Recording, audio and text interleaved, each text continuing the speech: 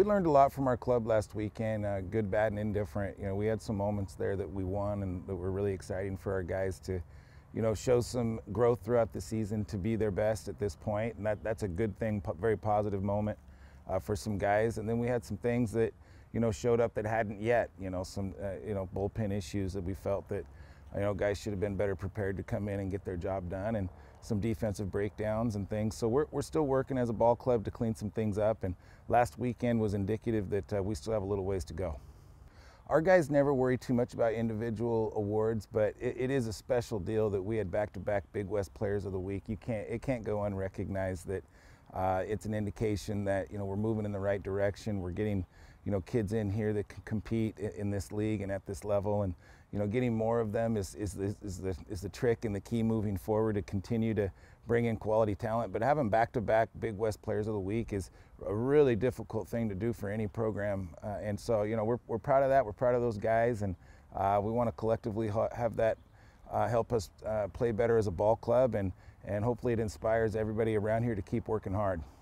We've been working hard at developing our front-end pitching and the starters and some of our key relief guys and closers. So having those three guys starting a ball game right now, we have confidence in that.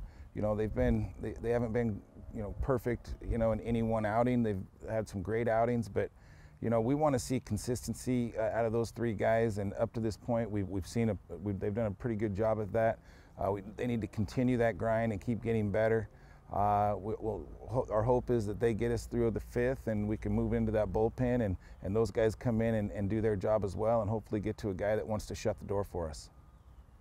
Yeah, we consider this a 30-game tournament in the Big West. You know, we're right in the middle of it. We're 3 games in, and we have 3 to go this weekend, and we'll take them one pitch at a time. But getting out of the gate is important. You know, you want to win that Friday night. You want to win in the beginning of league play. You know, you want to separate yourself if you can, and we feel that if we play good baseball this weekend, we have a chance to take a series against a quality Fullerton team. And you know, so our objective this weekend is to win the series and hopefully separate ourselves in conference play. They're a quality ball club. You know, it's Cal State Fullerton. There's a reason they bring their best and play great baseball. They're sitting in one of the, you know, baseball capitals of the world right there, and they've done a great job of establishing a long traditional program. And there's no different now. They've played a great schedule. They're gritty. They're tough. They like to throw a lot of strikes. You know, they'll be a good team. And so, you know, we want to give them all the respect in the world, and you know, we feel if we play our game and we just stick to what we're good at, we have a chance to win the series.